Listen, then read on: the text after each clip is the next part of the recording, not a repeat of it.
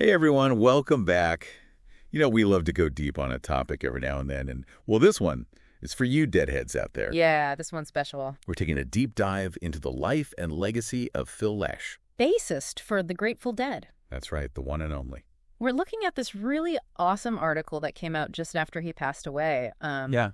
And it's really a beautiful tribute to the man. Yeah, and what I think is so cool about Phil is that he wasn't just like a background bassist. He really Right.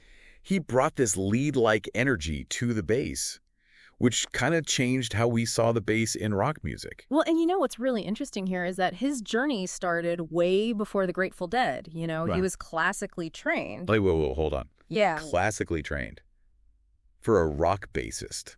On the violin and trumpet? No way. Yeah. That's got to shape your playing in some pretty wild ways. It did, absolutely. And you can hear it all over his work with the Dead. He doesn't just, play the root notes. He's weaving in these complex counter melodies. He's sometimes even using arco, which is bowing the bass. Really? Yeah, it's like he's bringing an orchestral approach to rock music. That is amazing. Yeah. So how does this classically trained musician end up forming one of the most iconic rock bands of all time? Well, it all goes back to a fateful meeting in 1959. Okay.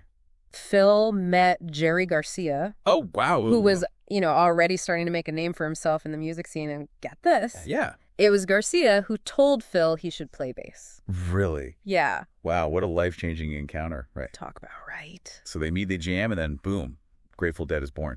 Well, not quite that simple, but, that meeting was definitely the spark that ignited this musical journey. Yeah. What's really cool about their partnership is how they blended all these different genres, rock, jazz, folk, blues. They even incorporated improvisation into their music. It's like every performance was unique. It wasn't just playing the same set over and over again. It was a living, breathing experience. Exactly. Yeah, and they were not afraid to put it all out there on stage. Oh, no. These weren't just concerts. These were events, Yeah. legendary gatherings where the band would just jam for hours on end, just taking the audience on these crazy sonic adventures. And that's how they got the Deadheads. Right.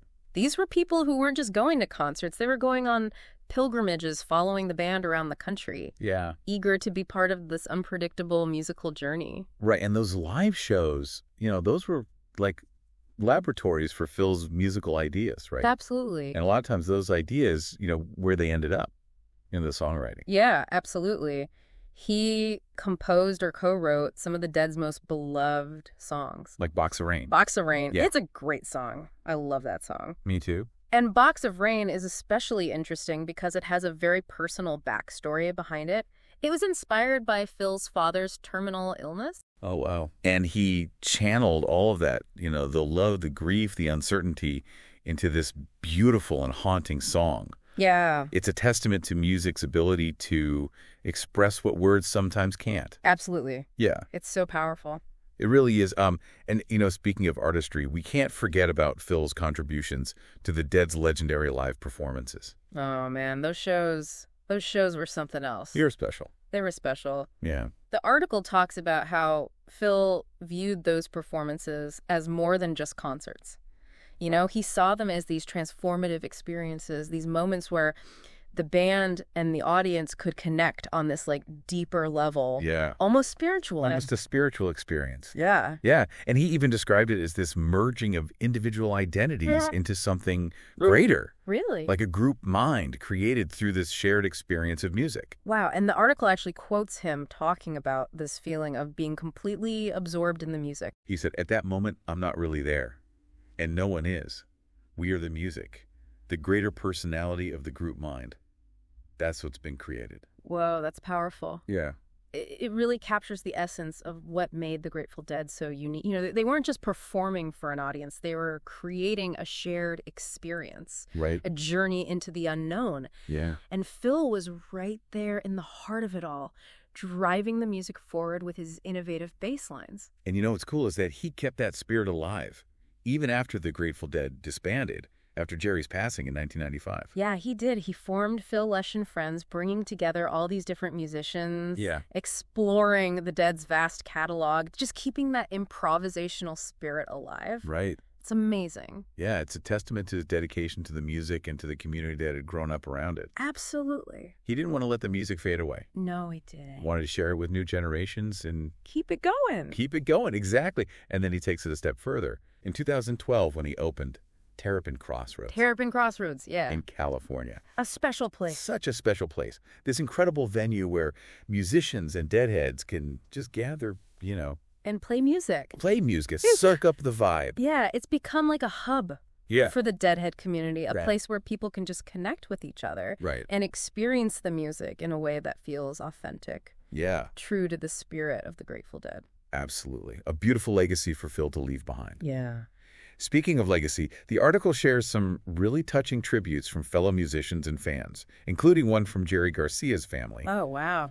They said, "We will miss his sharply dry humor, wry smiles, and brilliant insights. P.S. Say hi to Jerry." Oh, man. That gets me right in the feels. It does. It's a beautiful reminder of the connection they all shared, Yeah. musically and personally. Musically and personally. And it speaks to the impact that Phil had, not just on the music, but on the people whose lives he touched. Yeah. And, it's clear that Phil's legacy extends far beyond the music. It does. He inspired generations with his vision of music as this, eternal journey. Yeah. This ongoing exploration of sound and emotion. That's beautiful. It's beautiful. And what I think is so inspiring about his story is that it reminds us that music is for everyone. It is. You don't have to be a virtuoso, Right. to find joy and meaning in it. Right. And Phil, with all his talent and training, Yeah. he never lost sight of that. Never did. He created spaces where people could come together Yeah. and simply experience the magic of music. The magic of music. Whether they were seasoned musicians or just fans looking to connect with something,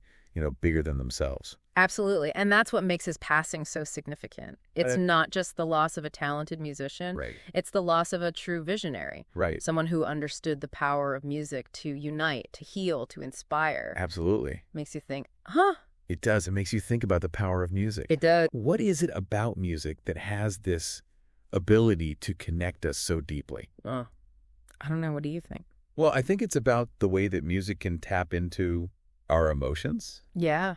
You can express feelings that we might not even be able to put into words. Right. It's like a universal language that transcends cultural boundaries and connects us on this primal level. I agree. I think there's something about live music in particular Oh, yeah, for sure. that amplifies that connection. Yeah. It's that shared experience, that feeling of being present in the moment with other people, all being swept away by the same sound. Right. Like a collective heartbeat. Yeah. And the Grateful Dead, with their emphasis on improvisation and that unique approach to performance, Yeah. they really took that to another level. They did. It wasn't just about playing songs. Right. It was about creating a shared experience, a journey into the unknown. A journey into the unknown. That's right. And Phil's adventurous bass lines. Yeah. They were like the compass guiding that journey. The compass guiding that journey. That's so cool. Yeah. Thinking about Phil's impact on the bass, it makes me wonder what other musicians have pushed the boundaries of their instruments in similar ways. As we kind of wrap up here, thinking about Phil's world, Yeah. I'm just really struck by his unwavering belief in the power of live music. Yeah. In a time when everything is getting more digital and more, virtual, Yeah. he created these spaces where people could come together and experience that raw energy, Right there in the moment. music happening right there in the moment. Right there in the moment. It's a testament to how music can transcend the digital and bring us back to a shared human experience. Exactly. And he never stopped pushing the boundary. No, he didn't. Whether it was with the Grateful Dead or with Phil Lesh and friends. Always exploring. Always exploring, Yeah. always experimenting, and, bringing everyone along for the ride. Yeah, taking us all with him. Taking us all with him. And it's that spirit of adventure, Yeah. that openness to the unexpected, Yeah. that I think, we can all learn from. Absolutely. It's a reminder that life, just like music, Mm-hmm. is a journey. It is. And sometimes the most rewarding moments are the ones that you never see coming. Yeah, you just got to be open to it. You just got to be open to it. Yeah. So as we kind of head back out into the world, Yeah. I'm curious what resonates most with you from all this. Well, that's a good question. What's that one thing you're taking away from Phil's story? Maybe it's the spark to pick up an instrument yourself, Yeah. explore your own creative side. Maybe it's a renewed appreciation for live music. Yeah. That feeling of connection you get when you're lost in the sound with a bunch of other people. Or, hey, maybe it's just a reminder to embrace the unexpected in life, Yeah. to be open to new experiences, to approach things with that same sense of wonder and curiosity that Phil brought to his music. That's beautiful. I love that. Well, thanks for joining us on this deep dive into the life and legacy of Phil Lesh. It's been a pleasure. Until next time, keep exploring, keep listening, and keep the music playing.